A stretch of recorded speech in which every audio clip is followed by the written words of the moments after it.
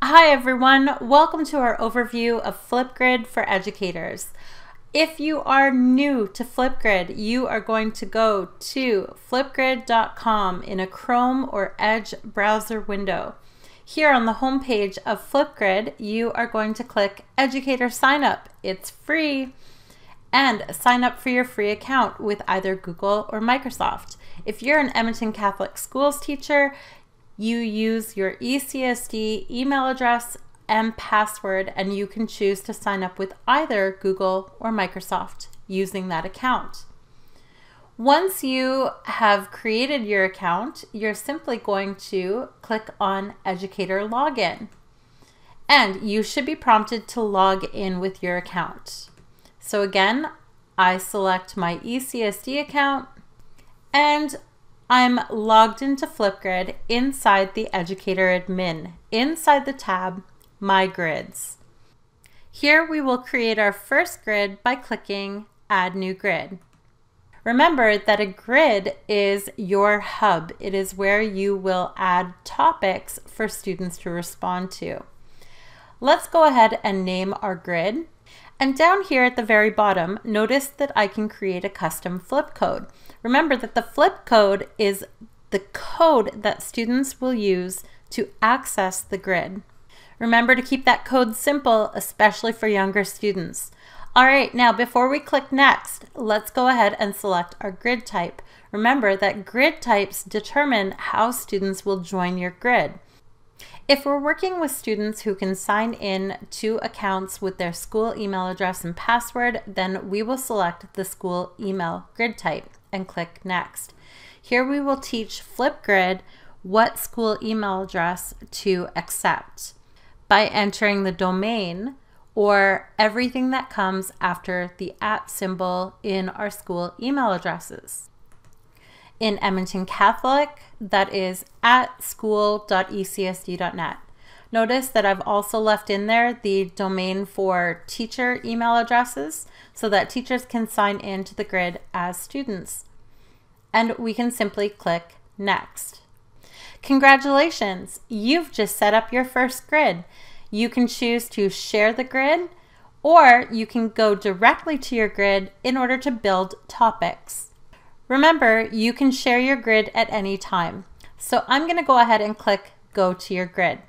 Here inside my grid, I can see that Flipgrid has already added one topic for my students, a simple Say Hello on Flipgrid. To add a new topic, I simply click the Add New Topic button.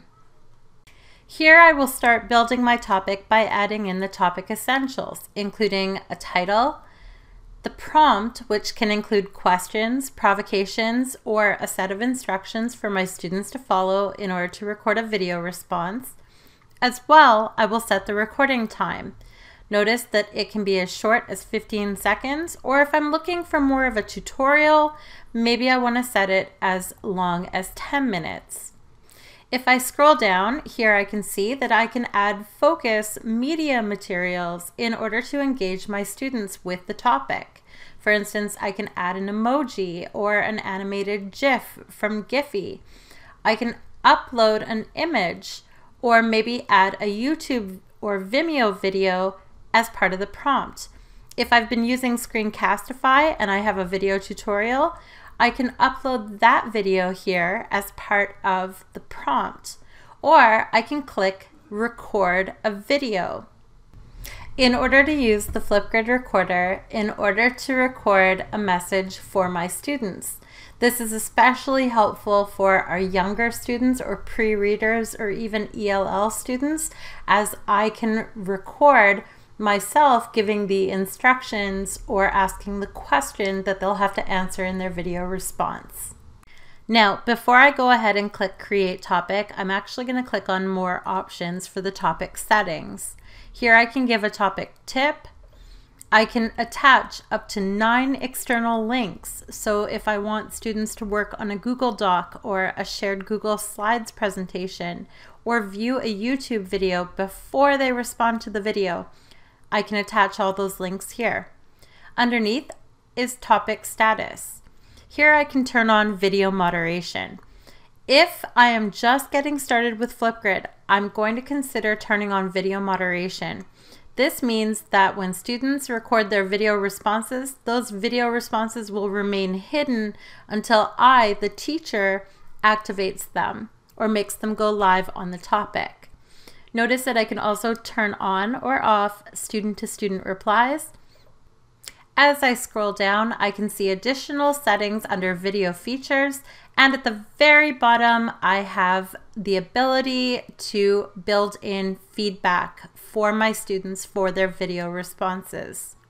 Once I've adjusted all my settings, I'll go ahead and click Create Topic to add that topic to my grid. And I'll click All Set, and notice that I'm inside the topic. I'm going to go back to my grid where I can see all of my topics, and I can simply click this blue share button in order to share my grid with my students. Notice that I can share the link to the grid directly to my Google Classroom, or if I'm using Microsoft Teams, I can share it directly to Teams. I can also copy that link to share in an email, or I can always just give students the flip code, in this case MC Remote, which they can use when they go to flipgrid.com on a Chromebook, or if they're using an iPad or a mobile device, they can simply download the free app, enter that flip code, and get started with Flipgrid.